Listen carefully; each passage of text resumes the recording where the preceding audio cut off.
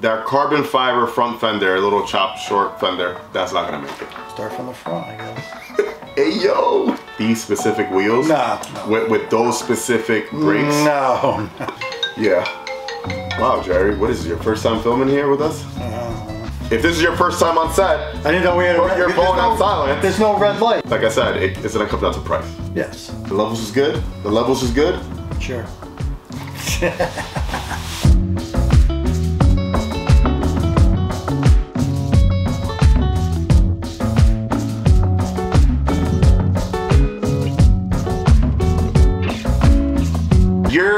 What up? Welcome back to another video, guys. I've had this guy here next to me in a few weeks. Hello, sir. Hello. Old school Jerry's back in the building. Jerry. Today we're gonna talk about the Buell Super Cruiser. If you guys saw my previous video that I did on that bike on, what was it, 2 weeks ago or so? We're talking about obviously everything that the bike has to offer and a few details on that and what we know so far. This video I kind of want to talk about what we think might not make it on the actual bike if and when that bike does come out for sale on the market, supposedly for 2025. So obviously I'm a huge fan of the bike. Are you? Yes.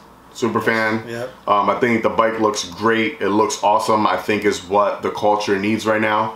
I think what they're doing is super cool. And the bike just looks immaculate. It looks amazing. But the bike is not gonna look like that. It's not gonna look like that. No. Right? It's not gonna come out looking like that. We would hope it would, but we would hope so. So we're gonna be talking about the things that we think probably won't be on the bike. How do you want to start? You want to start from the front? You want to start from the back? Oh. Hey yo. Start from the front, I guess. Hey yo.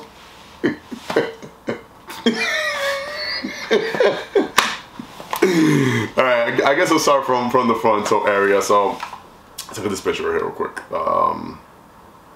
Alright, the front, because I know yesterday you were telling me that you didn't like the... It's not that I didn't like it, I just thought it should be a different color. The radiator. The radiator? The shroud, yeah. It should be black, I think. I don't know. Yes, but then I think like this just gives it like a little special touch. Yeah, I think it'll... The radiator's gonna stay. That's not gonna go. I think. No, the radiator's gonna stay, yeah. but I think the color might go. Yeah. Let's start with the fairing first. That's obviously a Memphis Shades fairing in the front. That's not gonna make it to the market. Probably do like a quarter fairing. Yeah, they might just do their own, or it might come without any fairing, and then that's possible. It's like, well, you know, if you guys want a fairing, well, Memphis Shades, you know, makes one for this. The LED daymaker in the front. I mean, I'm pretty sure they'll put some daymaker, right? Yeah. That carbon fiber front fender, a little chopped short fender, that's not gonna make it. I was gonna say it'd be a little longer. It'll probably be longer. And it won't be carbon fiber. It won't be carbon fiber, no. Yeah. It'll probably be plastic, actually. Yeah. Be like a sport bike fender. Yeah. The wheels. What do you think about the wheels? You think the wheels are gonna make it? Maybe some version of that, but not as expensive. You think? I don't know. I don't think these wheels are gonna make it on it. I think black wheels. Yeah, black wheels for sure. But I'm saying like these specific wheels. No. With those specific brakes. No. I mean, most of the parts on this bike are Buell parts. Yes. But I mean, I don't think those brakes are gonna make it on there. Yeah, the brake. If it's a Buell brake, it's cheaper for them. If it's a Buell brake, yes. Yes, it's better for them to give it than outsource. So you think these brakes will make it on there? Yeah. Those big rotors? Yeah. That's the thing or whatever. I don't know about that. I don't know. The exhaust is not gonna make it on there. Not even close. That you can have some kind of trash can looking thing that you're gonna rip off the instant you get it. Now for EPA. Exactly. So that was gonna be my next thing. There's a lot of the reason why we think that a lot of these parts are not gonna make it is because the bike needs to be to EPA standards and California EPA emissions. Yeah, California. In California, forget about it. I mean, maybe other states, but California might have less stuff. But that exhaust is not going to be on there. So yeah, we might be looking at a really dinky looking exhaust. Yeah, like right? A garbage can looking thing. Yeah. The monoshock, that's gonna sure that's gonna stay on there. Maybe not as adjustable. Might be just like less adjustment in the monoshock. No, it might be like it's an adjustable monoshock. I mean, I don't know if it's gonna have that exact height. Yeah. Yeah, because this might be monoshock gives you more height, so I doubt it. The seat, obviously, I don't think so. No. Probably their own version of. Yeah. What is that on there? A Saddleman? It looks like a Saddleman. Yeah, from looks like it. So it'll be like their own two-up version. Yeah. The rear fender. What do you think? I mean, the rear fender, I think, will make it. I think so. Yeah. If it's not carbon fiber. No, it's not. Not the turn signal, though. Because if you look at the turn signals, they're super tiny. No. They're going to have to be at least like that for DOT. Yeah. At least like the size of the Harley ones. Yeah, that's not going to make it on there. Swing arm, yeah, because that's the Buell swing arm, which attaches to the engine. Yeah. So, yeah. So that'll make it on there. Chain conversion, yeah, that's how it's going to come. Yeah. That same tank, yes. Yeah. What else? I mean, I don't think nothing else. The controls are going to be more user, like not so sparse. What do you mean? Like they're probably like minimal controls just to get. Oh yeah. They're going to have everything like turn signal, blinker. Oh yeah. All that stuff. But that's gonna be my next thing. Like they're probably gonna. Everything's probably gonna be all plastic stuff, which that's probably on their sport bikes. Which I don't like. Which is like one of the things that, like, for example, the Indian bikes or the Sportsters, yeah. Like they have all these like plastic components. Like I just don't like that. I like the hard components that the aluminum, the aluminum stuff that Harley uses, man. Like it feels good to the touch. It feels premium, Yeah. Plastic stuff is just like not the Nightster and the Sportsters too. Also that plastic now. Yeah. And like you said, the Indians now. Not for a cruiser. So I mean, for the most part, everything else. What do you think about that dash? I don't think that's gonna make it. You don't think so? Maybe a smaller, like. I think that. I mean, I don't know if maybe that specific one, but I'm pretty sure. It's a TFT. Oh, the TFT you're talking about. TFT, oh yeah, that I hope makes. Yeah. I thought you were talking about the console. No. And then you got those. I mean, I don't know how tall they are. They look like they might be like 8 to 10 inch risers. Mm-hmm. I don't think that's gonna go on there. No. And now, I mean, I think there's a law. Yeah, well, I think it's 6 inch or 4 inch. I think 6 inches is like the highest you can sell. I think there's because there's a height law thing, especially in California. There's definitely so I mean, if anything, we might see some 4 inch or 6 inch risers out there. Hopefully the highest ones you could probably buy other ones as accessories. Yeah, I mean most likely 4. Then they'll probably offer like a 6 inch and then you can buy from them 10 inch or 9 inch, whatever it is. I don't know, man. Like I think those are some of the stuff that I think might make it or might not make it. Hopefully it makes as much as they can. But like you said, there's it's EPA and there's a lot of stuff that won't make it. What do you think? I mean, I said in my last video, but I think that this is the bike that Harley should have made. Yes. Like Harley 100%. Had to make this bike, man. Actually, more so, Harley didn't make it, but I would have thought Indian would have took like a more, like their FTR engine and souped it up more beyond 120 horsepower. Yeah. Like done 150 or 100 or 180 horsepower. The Rev Max is at 150, but Harley supposedly, when I bought my Pan America, had a cam kit that would push it to 180. Really? Yes. I was going to get the Stage 2 kit before my engine blew up. But. Because this could have easily been a Harley. I mean, Harley has the new frame. Yeah. Well, I mean, it's not a frame. It's a stress member. It's a stress. Yeah, it's a stress. The engine. Yeah. Of course, this engine looks better because the left side of the fucking Rev Max engine is ugly as shit. Yeah, but Harley could have made this, man. They could have, especially with that. Maybe they still are. They could be Buell to the punch. We don't know. We'll find out in July, maybe. We'll see what's going on. I don't know. For the 2024. You think it? How about that frame? I hope the frame makes it. I kind of like it. I like it. I like it a lot. It's like a FXR frame. Yeah.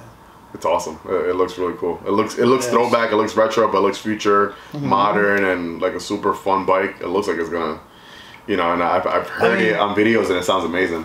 But think about it. Like I don't remember if you were, but when the FTR was first announced years ago, and it came out with the same thing with the carbon and all the stuff done. I like that FTR. The original FTR I'm talking about. But then when it came out in person, it wasn't the same. No. But I mean, Indian did a great job with FTR because that FTR does look cool as hell. Yeah, they did a better job now this past year, I think, by revamping it. But when the first concept bike when it first came out was badass, and the first FTR that came out did not look like that. Well, I mean, so Harley has the Sportster S, and that bike looks amazing. Yeah, it looks great. But I think where they messed up on it was putting 4 controls on it. And that big fat tire in the front. The big fat tire, and I mean, it's a beautiful bike. I love it. I think it looks amazing. I like it's super cool, but this should have been what they should have made with that. Yeah. You know? And they would have been selling a lot of those. A lot. Absolutely. Wouldn't be doing 25,000 though either, probably. So that's another thing though. So I mean, what are we thinking of when it comes to pricing? Well, that bike's supposed to be 25 grand. Yeah. It's supposed to be. That's what they said. Oh, they didn't. They're saying in the 20s.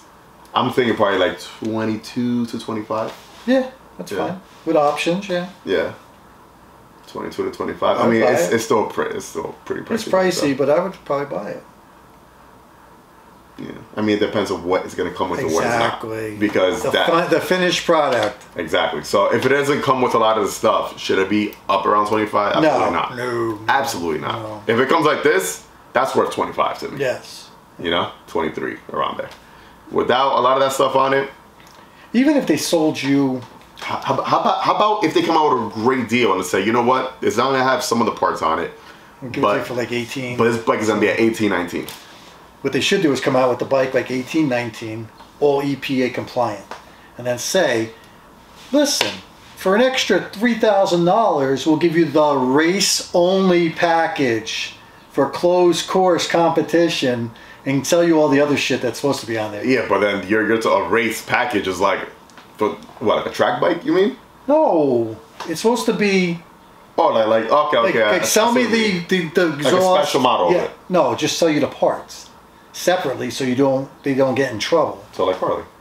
Yeah, but sell you a package. Like it's got that exhaust, it's got that seat, it's got a special version of it. Yeah. Yeah, like a special version. Well, no, just a package that doesn't come with the bike. Like you have to. Oh, just a package. Because you can't buy. You're saying you can buy the bike like. No, because it won't pass the EPA like that. Gotcha.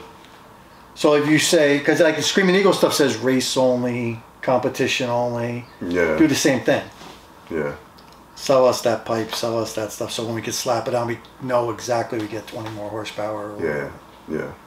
That could be something. And that's how you get past the EPA, because it's going to come with a trash can. Fucking the muffler's probably going to be like this fucking big. Yeah. Wow, Jerry, what is this, your first time filming here with us? I forgot. If this is your first time on set, I didn't know we had put your phone on silent. There's no red light. I'm excited for this. Yeah. I think it's great competition.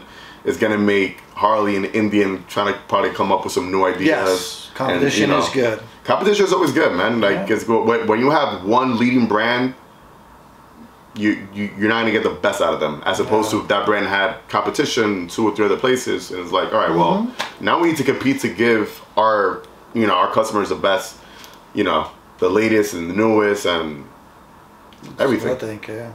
I agree. Would this be because I mean right now you're looking later into buying another bike.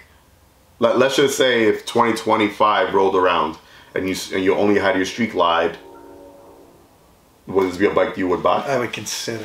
Yeah. I mean, I'd have to test drive it. But you like more of bikes that you can use more for like daily commuters and do stuff and carry stuff on it. So you're like more like a Heritage or something, or. I mean, I've had pretty much everything. But I'm just saying, but at this point in my life, I kind of like to have wind protection and some saddlebags. Yeah. Yeah. Well, I mean, by 2020, I mean, right now I'm only gonna have one bike. only the Glide right now, because I mean the FXR sold already within record time, like 12 hours. Yeah. The Lowrider S now is for sale, so we're gonna see how fast that sells. So I mean, if I still only have one bike by then, like, if this bike is priced at a really good price, I would love to probably get my hands on it. And the performance is there, you know. Because right now it's there, but it's not EPA compliant. So yeah, if they detune it or lose like 30 horsepower, then Harley will probably come up with something that's got 150 horsepower. Yeah, I mean Harley has a lot of stuff up their sleeve right now. They're coming out with stuff here and there, and I mean I can't wait till the end of the year to see what else they're going to be coming out with. We'll see some stuff in July. Yeah. Yeah. If we want to cover anything else. Pretty much covers everything, right? That's pretty much. Yeah. Just gotta wait and see. Wait and see. Hopefully there's enough interest that they're gonna build it. Yeah, because they are taking $50 deposits from people. But if they don't get that many, then you know. And listen, me personally, I know of maybe like 15 to 20 people that send me messages and they're like, "Yo, what do you think about this bike?" I'm like, "Oh, it's awesome," and they're like, "Yeah, I just put in my deposit. Like I want one, you know." Yeah. But I mean, like I said, it's going to come down to price. Yes, absolutely. You know? And what it looks like. And what it looks like. You know, they put a garbage can muffler on it, you might be like, yeah, but you know, those are things that are easy. If you could change it out, Harley stuff you could change out easily. Somebody will come up with it. But is all these companies going to come up with a pipe for that engine? Yeah, you're right about that. It's not a Harley or an India. They're not going to. The big companies are going to be like, well, they're going to make 100 of them. We're going to make fucking 100 pipes. Yeah, it's not worth it. Yeah.